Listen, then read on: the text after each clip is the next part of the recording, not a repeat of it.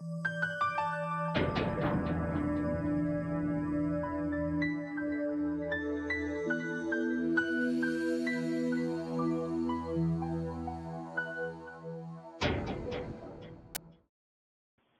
ladies and gentlemen, it's me, Jermaine, and I'm back with another special Simple Truth News update. This is part 3 of the story on one Mr. Trayvon Martin, who is now deceased. He was murdered a few weeks ago, and his killer, Mr. George Zimmerman, has not yet been brought in for any type of questioning. He has not been arrested, but yet there is a push to have a grand jury formed for this case and this situation. I want to read you this article, the latest article that will give you some insight on where this is going and what the family is trying to do to seek justice for the loss and murder of their son, Trayvon Martin. Okay, ladies and gentlemen, here we go. Here's the latest article. It is dated yesterday, March 20th, as far as the investigation of young Trayvon Martin's senseless shooting and killing, his murder, to be honest and to be exact. And this article comes again from Black America Web, and the title of the article is Justice Department to Investigate Martin Killing. Outrage over the killing of Trayvon Martin reached Washington Monday as the Congressional Black Caucus called on the Department of Justice to conduct an investigation into the shooting death of the Florida teenager by a white neighborhood watch captain.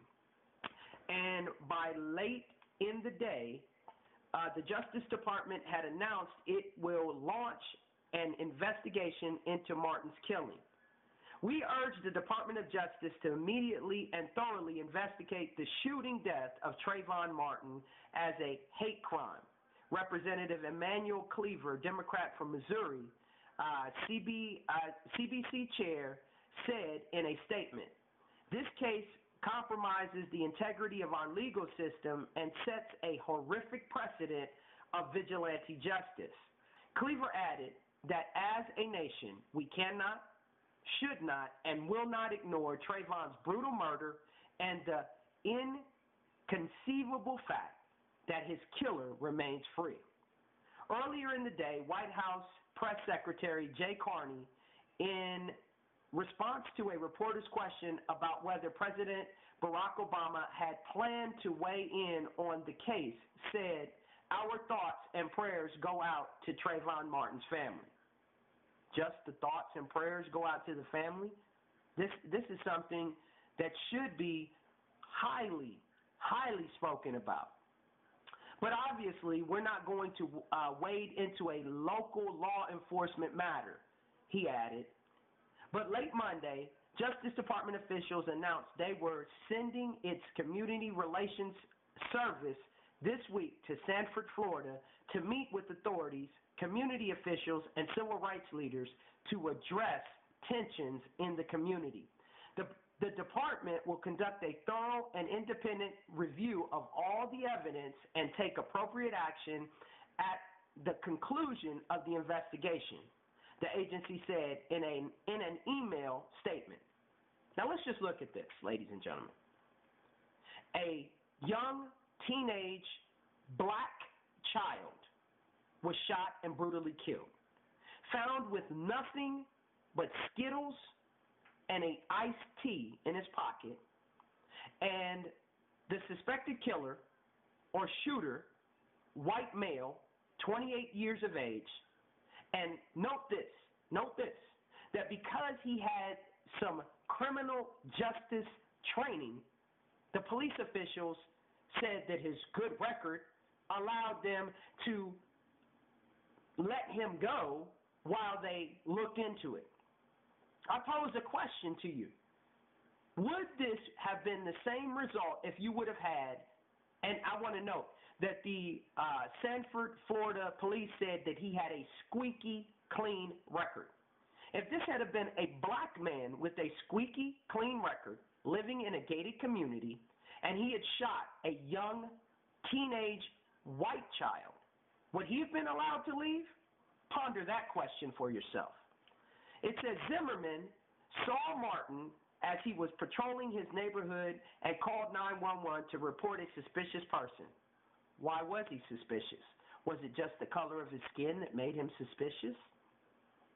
Martin, 17, was fatally shot in a gated community in Sanford last month by George Zimmerman, a 28-year-old neighborhood watch captain who thought the teen looked suspicious as he walked back from a convenience store carrying only a package of Skittles and an iced tea. Zimmerman saw Martin as he was patrolling his neighborhood and called 911 to report a suspicious person. He went against the advice of the 911 dispatcher and followed Martin, who was walking home from the store with the bag of Skittles in his pocket. Now, again, he was cautioned and was basically warned by the 911 operator not to pursue, to leave it alone. But yet he went outside of the suggested way to handle this matter and took the matter into his own hands, which resulted in the death of this 17-year-old young man. And yet there is still no arrest and no detainment of this gentleman. The teen, described by one of his teachers as an A and B student who majored in cheerfulness, lived with his mother in Miami, but was visiting his father and stepmother at the retreat at Twin Lakes in Sanford.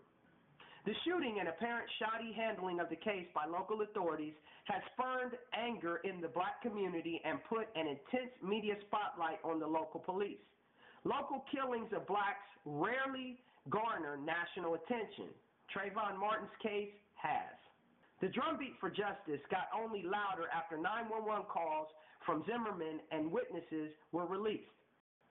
The tapes raised questions about the motive, waking Zimmerman's argument that he shot Martin in self-defense. Neighbors have also spoken out in recent days and described Zimmerman as an overzealous neighborhood watch member.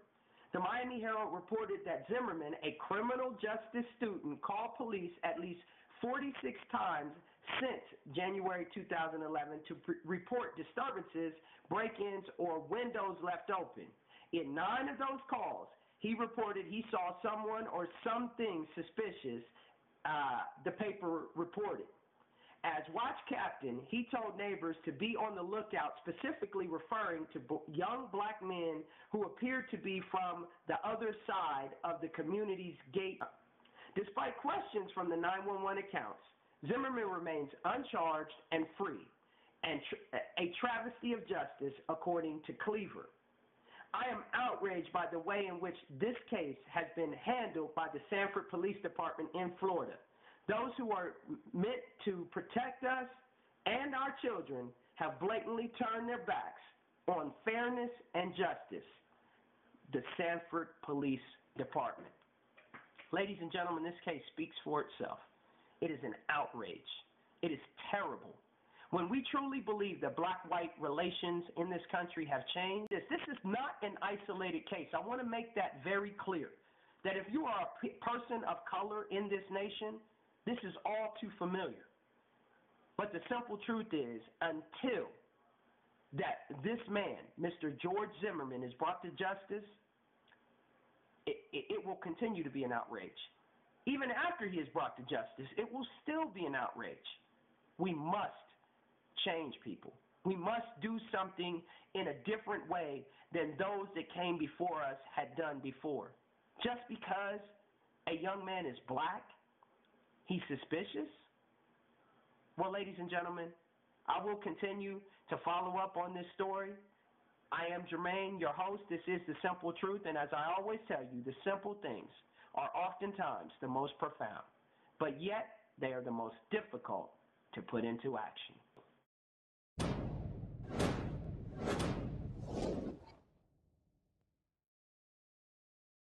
Uh-oh, look at him looking.